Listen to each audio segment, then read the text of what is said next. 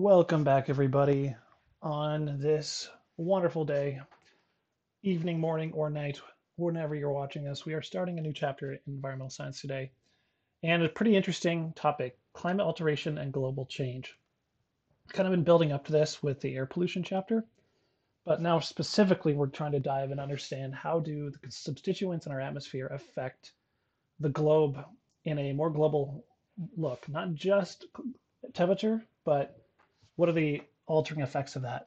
And this sad photo we have here is a polar bear that does not have enough ice. Polar bears need these ice fields to go and dive and crunch through the ice and get seals. And they typically eat the fatty piece of the blubber, and then they leave the carcasses, and then little foxes go out and eat the carcasses, and there's this whole ecosystem around these polar bears. And climate change is starting to push this ice back into liquid form, and we're losing that habitat. So let's talk about some of the key ideas. Here are the six laid out for us. And today's lecture, we are going to focus on the first two, distinguishing among what global change is versus global climate change versus global warming. They all stem from global change. And then we're going to dig into all the different substituents of greenhouse gases, where they come from and what the effects are. So let's first focus on number one. It'll be the shorter discussion versus number two. So global change, this is really the top. This is really above at the top. This is any chemical, biological, or physical change in the properties of the planet. So this is very broad. And these could be natural periods of change. So this is not necessarily man-made. Global climate, this really has to do with the weather of the Earth. So is the weather changing? And then global warming is that weather pattern affecting the temperature? So it's one specific aspect of the global climate change. I like this better here. So this is from our book. So global change, this could be increased contamination. This could be emerging infectious diseases, for example. This could be rising sea levels. These are very broad. One of the global changes is global climate change. Within that, this can mean talking about storm intensity. That's not necessarily focusing on specifically temperature. This could be ocean patterns, circulation patterns differing, altering the precipitation and temperatures. And then finally, global warming is part of that climate change. And that is the warming of the planet's everything, the global temperature, the land, air, and the water. So what this does is gives us more drastic seasons, reduced in the sense that we have these reduced cold spells and increased heat waves, get these more drastically warm seasons. So that's the idea of global change, climate change, and global warming. So very subtle, but they are different discussions. So that's really key idea number one, getting those definitions out of the way. So we're really going to be focusing now on global warming here. So key idea number two is exploring the concept of the greenhouse gases and the greenhouse effect. So what are these gases that make our planet warm? And this is a good thing. We need these greenhouse gases, but just not too many of them, too much of them. The greenhouse effect comes from the fact that everything on Earth, we get our energy essentially from the sun. But a lot of that energy just bounces away. About a third of it is reflected back into space. So this is a figure from our book showing this. I was pretty okay with this figure. There's a lot on the internet, but I kind of like this top-down view like this. So step one, we have a whole lot of solar radiation coming through. About a third of it is reflected by clouds, atmosphere. Some of it's actually reflected by the surface of the Earth as well, but the rest of it absorbed. So it gets absorbed, the water, the trees, us, everything. It's absorbed, and then some of it is emitted. So it's emitted at a lower energy level. It's emitted at that warm, we can feel that warmth, that infrared radiation. And a lot of that just goes back into the atmosphere, or sorry, goes back into space. But some comes up into the atmosphere and is absorbed by the greenhouse gases. This is what keeps our infrared energy back towards the surface. This is what's really warming the surface. Because if we just lost all of it, we would die. The temperature of the Earth would be too cold. So we need greenhouse gases to absorb this. So they warm themselves, and then they emit a little bit more of their energy goes back towards the Earth. And then we absorb that back on the Earth. So that's kind of the greenhouse effect cycle. So we have all this stuff up in the atmosphere that's absorbing this infrared energy and coming back down. This is just kind of saying a couple more of those specifics that I just talked about. One thing I'm going to note is that the ozone layer is part of that. We talked about the ozone layer that's absorbing high energy UV radiation that is bad for us. So some of that is what we're talking about here. The ozone layer is part of the greenhouse gases, but it doesn't absorb all of it, and a lot of it comes back through. But the ozone layer is part of that part of the greenhouse gases, the greenhouse layer. And again, this is what I just said in words. So you guys can pause and read these if you like, or check the PowerPoint when I upload it. So what are the greenhouse gases then, besides ozone? One of a big component is water vapor. So just water coming from the oceans and all of our part of that hydrological cycle that we talked about. So there's always going to be a certain amount of water vapor, and that really depends on where you are on the earth, the temperature, the weather patterns, things like that. Carbon dioxide is the other big one. Methane is the other big one, and nitrous oxide. Notice I put and this is H2O, I put the chemical formulas here to remind you what these are. CO2 for carbon dioxide, CH4 for methane, N2O for nitrous oxide, not NO2, N2O, and ozone, O3. So digging into that a little bit deeper, how much of this stuff is up in the atmosphere? So water vapor, I mentioned, this really depends on the temperature and the weather patterns, things like that. And it doesn't stay in the atmosphere very long. It's a pretty fast cycle, the hydrological cycle. Carbon dioxide, on the other hand, notice the concentration. So relative to each other, this is a big number versus some of these. There's a lot of CO2. It's the major component of the greenhouse gases. And its duration in the atmosphere is it's highly variable. So really just depends on the cycles that are happening right now. And this number, think of this as the base level, global warming potential, as in the higher this number is, the higher potential for global warming that this compound has. So as you go down to the next ones, methane is 25 times more intense in terms of global warming, and it's about 1.8 parts per million versus 390. Then nitrous oxide is even worse, about 300. There is less of it. And then these man-made chlorofluorocarbons. There's a significant portion of them up there. Remember, we talked about air pollution. These are the ones that are actually destroying ozone, which is bad. And they're also just really bad for global warming too, as it turns out.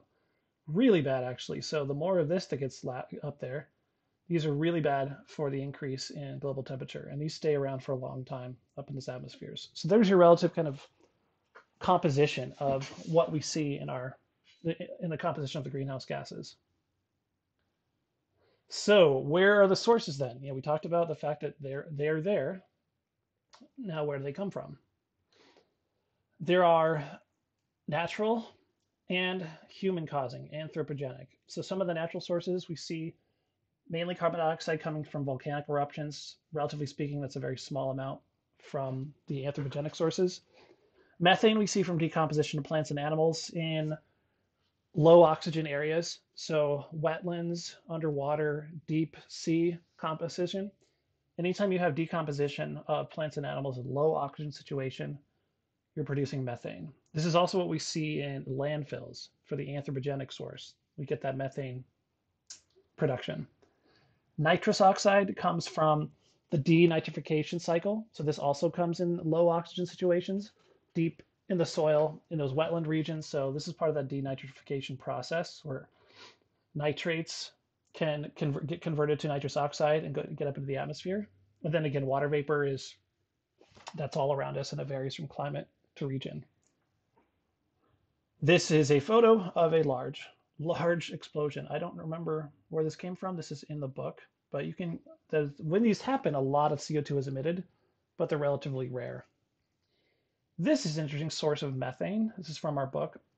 There's specific bacteria that live in the gut of different types of herbivores.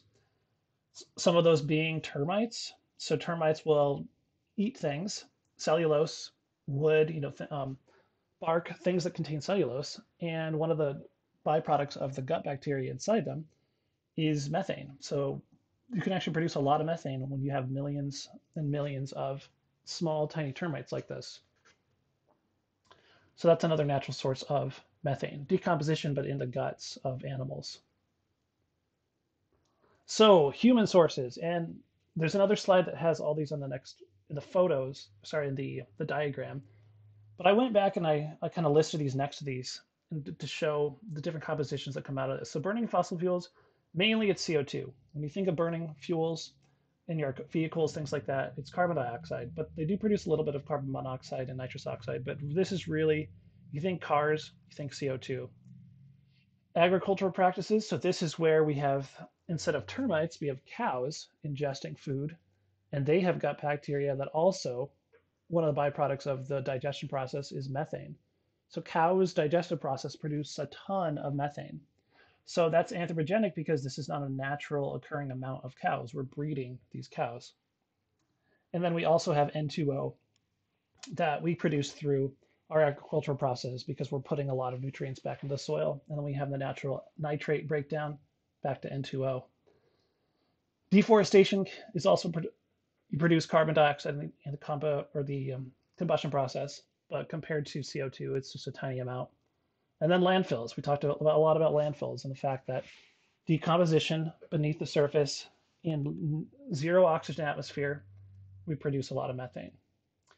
The last one for something like an industrial production are CFCs, the refrigerants, the chlorofluorocarbons that get released into the atmosphere. Here is just a small picture showing some of those sources, a little bit easier to show in your head.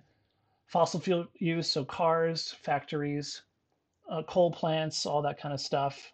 All that produces these greenhouse gases. Landfills with the methane. We've got cows, digestive process, and agriculture, and then deforestation. So those are the main sources that we think of for human-caused sources of greenhouse gases. Breaking those down by category, I found this pretty fascinating. So if we just look at methane, by far, well, not by far, but the majority of methane production in the United States is from livestock digestion. So just from the fact that we grow a lot of cows and cows and pigs and all those things that we use for our meat production. The second largest is landfills. A lot of methane produced in our landfills. And then just the combustion of natural gas and petroleum. We're producing a lot of methane in those processes. Coal mining also, manure management, that's interesting. Just the manure can break down how we use that manure. A little bit from combustion, and then there's a big chunk, rice cultivation, that's interesting. Or quite a big chunk for other. So just another big category.